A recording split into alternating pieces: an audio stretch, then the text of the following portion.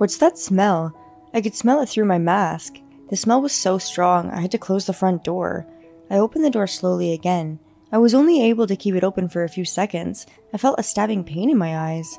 The smell was so strong that it made my nose run. The smell of decaying flesh. I had no idea that it was coming from my own home. I never imagined it would come from my own home. I'm Daniel, an office worker. I'm in my early 30s, and I live with my wife, Katie, whom I married the year before last. We live outside of the city in a rural area right now. Katie and I met, got together, and married in the typical way, but things haven't been going well for the past 6 months, and the reason is living outside of the city. 6 months ago, I was watching a TV show about moving out of the city. Katie looked interested. "Let's get out of the concrete jungle of the city and live somewhere rural and have a better life," she said passionately. "It would be good for our retirement," I answered. "Not retirement, I'm talking about right now." Katie was easily influenced by TV and magazines. She must have seen all the good things about living outside of the city. It must have looked really appealing. But realistically, it's impossible. My parents live outside the city. Katie's parents live in the city, close to the downtown area. It's very convenient in a lot of ways. Katie doesn't even have a driver's license. She lived at home until she got married. Even now, she can barely do her own housework. On some days when I work late, I had to have my dinner at a fast food restaurant or convenience store. Katie's work can be done from home as long as she has a computer. But me, I would have had to quit my job. No way.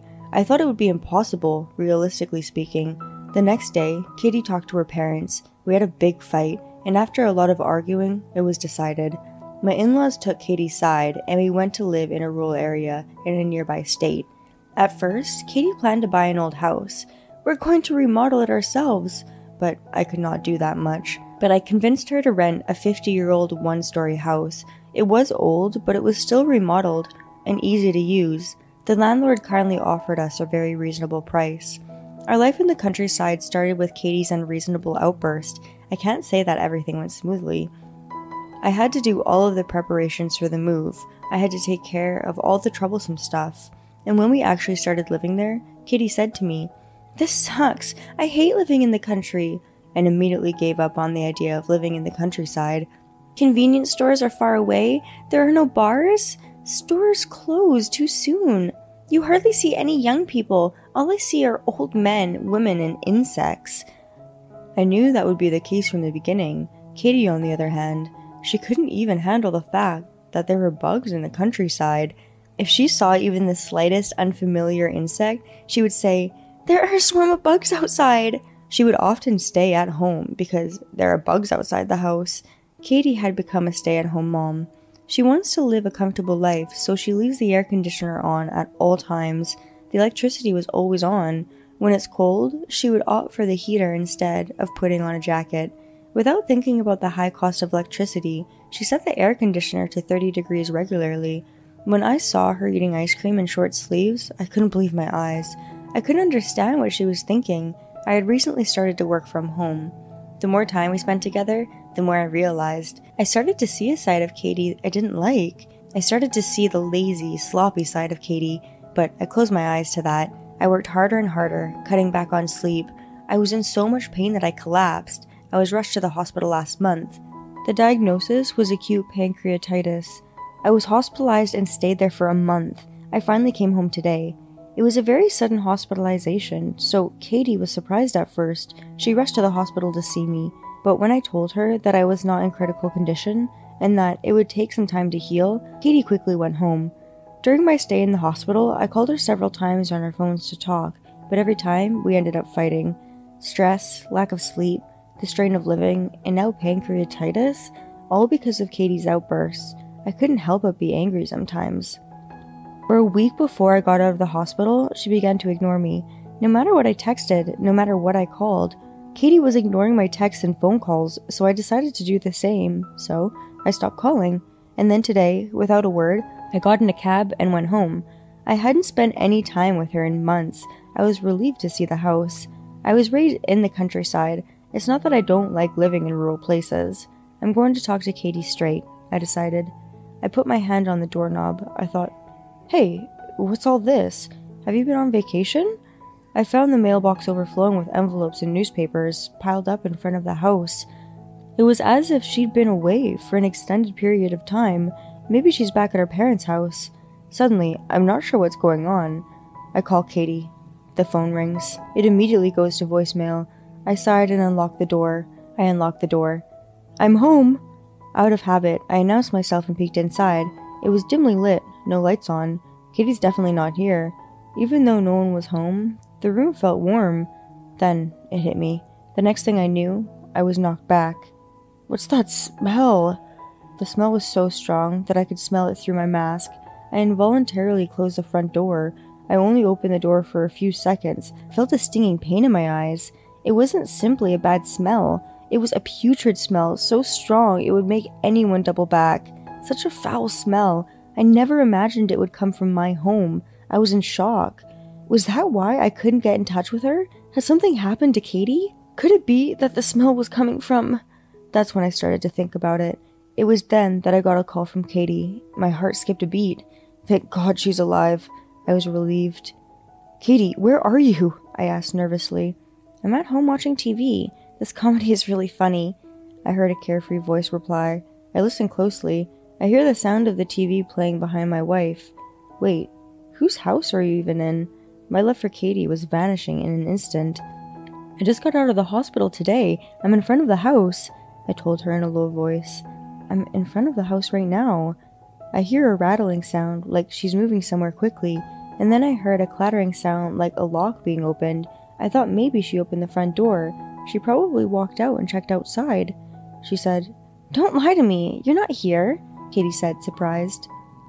That's funny. Is this not your house? I'm in front of the house. The one you said you wanted to live in when we moved out to the country?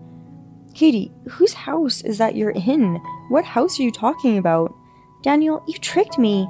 Katie was at a loss for words for a moment. Then she suddenly snapped at me. I'm at my parents' house. You're not home, so nobody would do the chores. If you were at your in-laws' house, you wouldn't be in such a panic. I had an idea. Oh, well, the truth is, I'm in front of your parents' house right now. I can't believe I can't see you when you're supposed to be here right now. That's funny. Oh, should I give the phone to your mother? I put pressure on her. What?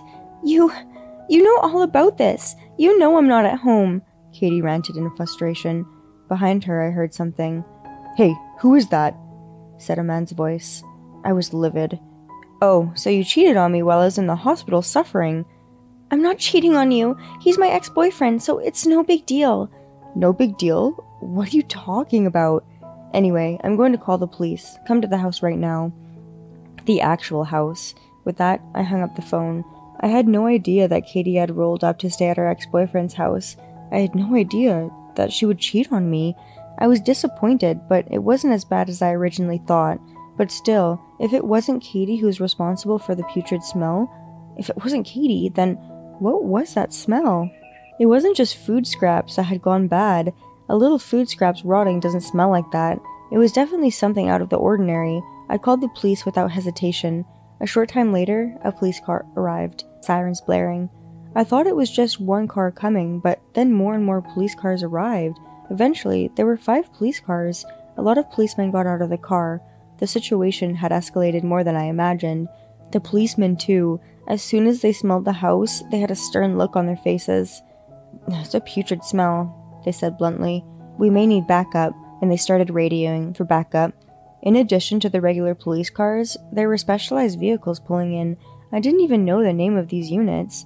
The neighbors heard the commotion too. Some came outside to watch. Some were watching from a distance. Even the landlord came to the house. Only Katie hadn't come yet. I was in the police car with my elderly landlord. I was allowed to stay in the police car as they investigated. The police officers entered in their special protective gear. They went inside. I think they were inside for only a few minutes. One of the officers came back. He explained the situation to me. It's a civet. There was a dead civet inside. A civet? Wasn't there some cases in the news about civets? I knew the name, but I didn't know what it was exactly. The landlord seemed to recognize it right away. Ah, she started to explain. A civet is a long, thin, raccoon-like animal with a white face. They are usually a little bit bigger than a cat. They are good at climbing trees, and they can get into attics. They often make their way into attics and take up residence in houses. They especially target vacant houses, the landlord told us in simple terms. It's very common for civets to get into vacant houses. We see it a lot, but it's rare to find one dead inside. I've never seen it happen before, the police officer briefed me once again. So, rather than leave the house unoccupied, I think it's safer to let someone live in the house anyway, even if the rent is low. It's a win-win. The landlord's words made a lot of sense. I was wondering why the rent was so cheap. This house is close to the mountains. Insects and wild animals are attracted to this house, probably because of its proximity to the mountains. We've had civets a lot. They've even come into the town. Even if they don't do much, no matter how much you clean, there's still feces on the ceiling sometimes, and some smells are left behind, but they didn't come inside houses before. The policeman nodded at the landlord's words. There's a hole in the living room ceiling. It looks like he got in through there. Any idea what happened? That would be Katie, my wife. She opened the hole to get some indirect light. I was going to have the contractor fix it and make it properly aligned, but I've been so busy that I haven't had a chance to. When the policeman asked me about it, I got more ashamed as I continued to explain. Soon after we moved in, Katie told me she wanted to put some fancy indirect lighting in the ceiling. I'll do it myself, she insisted, but she failed to get it right and opened a large hole. I thought, I'll get a contractor to fix it as soon as possible, so I had a 15-centimeter hole there as is. The police explanation was as follows. Apparently, your wife left the appliances on since you were admitted to the hospital. That includes the air conditioning and furnace. It seems that your wife left everything on, turned off only the lights, and went out to the man's house, they explained. The home was still warm, so a civet came into the house.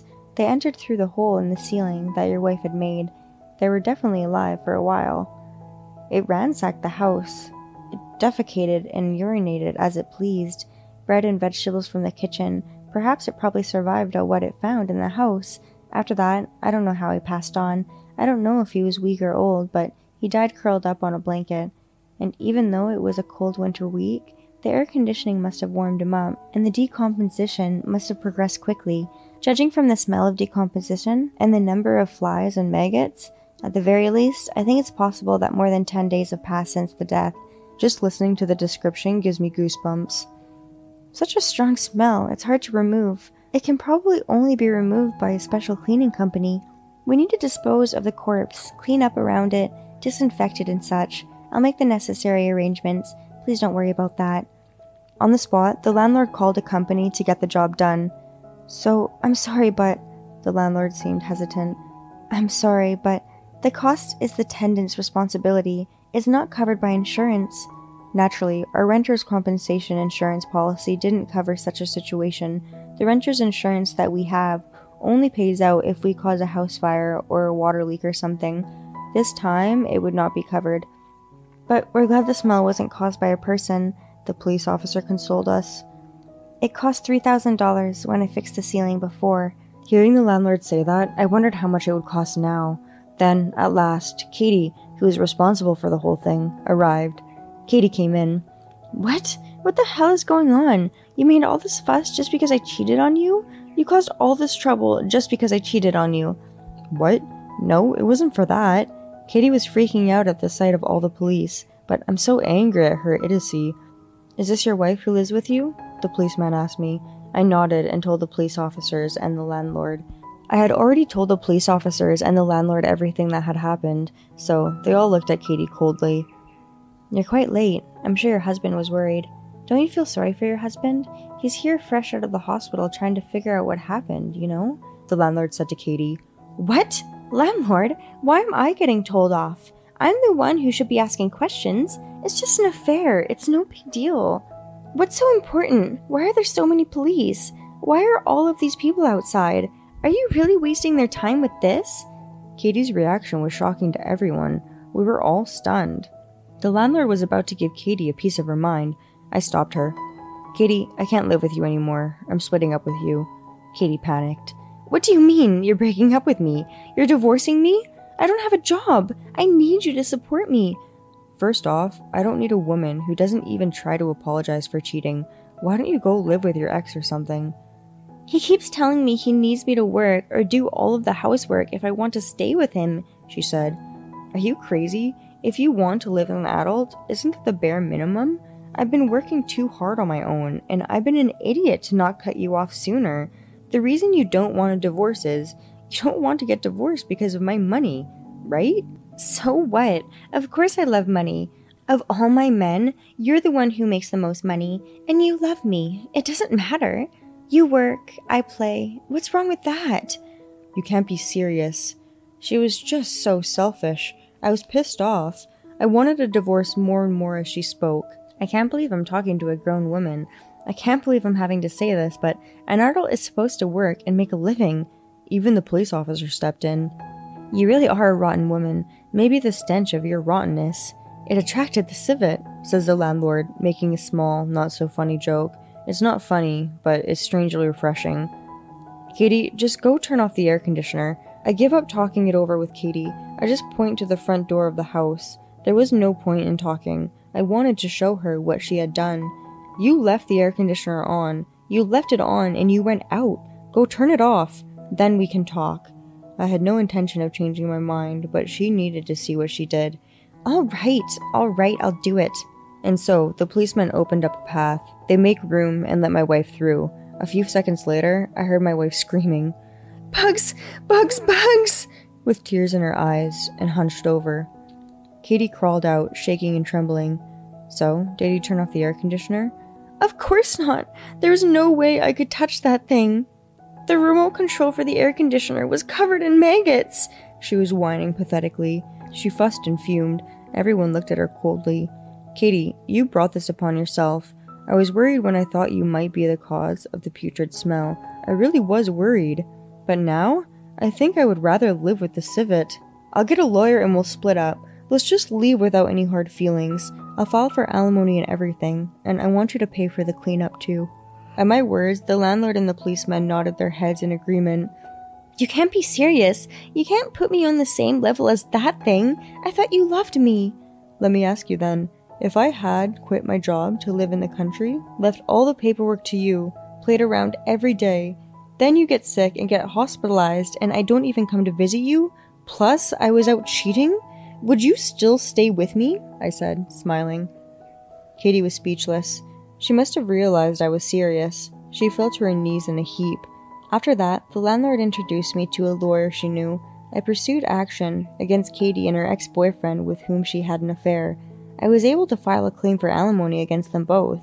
However, Katie was unemployed. She told my in-laws that I was divorced. She told them what had happened, and they intervened. They helped pay for alimony and other expenses. Katie got a call from her lawyer, and after hearing she had to pay alimony, I heard that she was dumped by her boyfriend, so I divorced Katie without any problems. We're no longer together. I stopped living in the countryside and moved to a city where it's a little calmer. I am now enjoying a leisurely, stress-free life, and to be honest, it's great. Thank you for watching. We hope to see you again soon. If you liked the video, please click the like button. Please subscribe to our channel if you would like to see more videos.